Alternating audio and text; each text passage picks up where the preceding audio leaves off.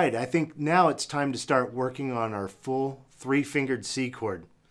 Now we had our easy form chord, which we were playing with our first finger on the first fret on the second string. Now we're going to add our second finger to the second fret on the fourth string, and then we're going to take our third finger and we're going to put that on the fifth string on the third fret.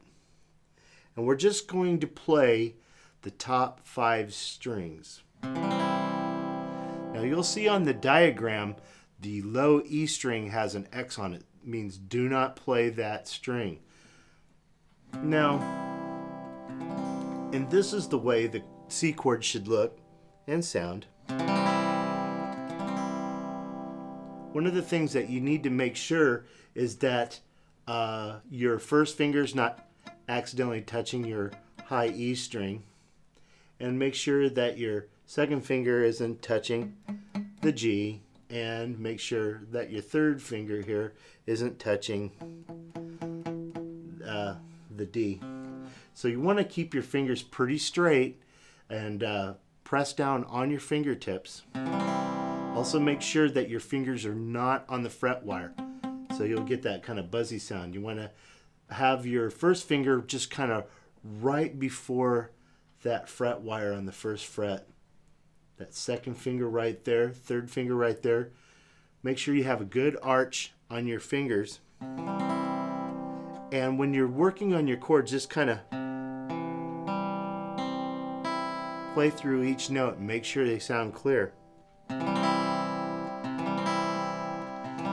that is the full three-fingered C chord.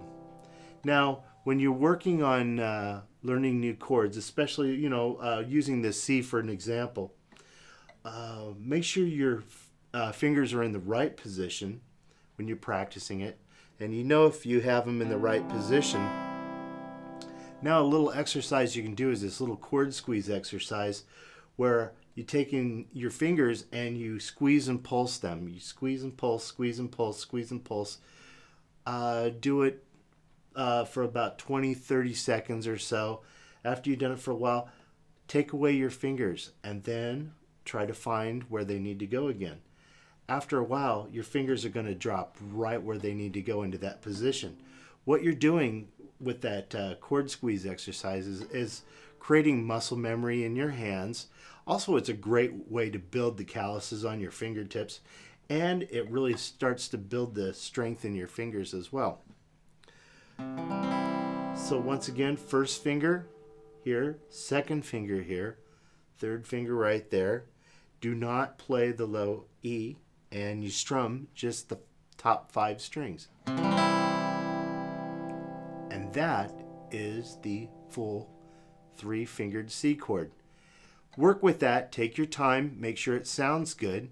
Work with that for a little bit, take a break, come back to it, try to find that C chord again, just kind of strum it a little bit, and you'll be on your way to playing the full three-fingered C chord. Hello and welcome to Introduction to Guitar, a course designed for beginners. This course is packed with lessons using video examples. In this course, you will learn major, minor, and dominant chords. You will work on chord progressions to begin to build your skills. You will learn 12-bar blues and how to read tab. And you will also learn power chords for playing rock guitar. Along with the video examples, there are PDFs that you can print and jam tracks to practice with. So grab your guitar and let's get started for an introduction to guitar.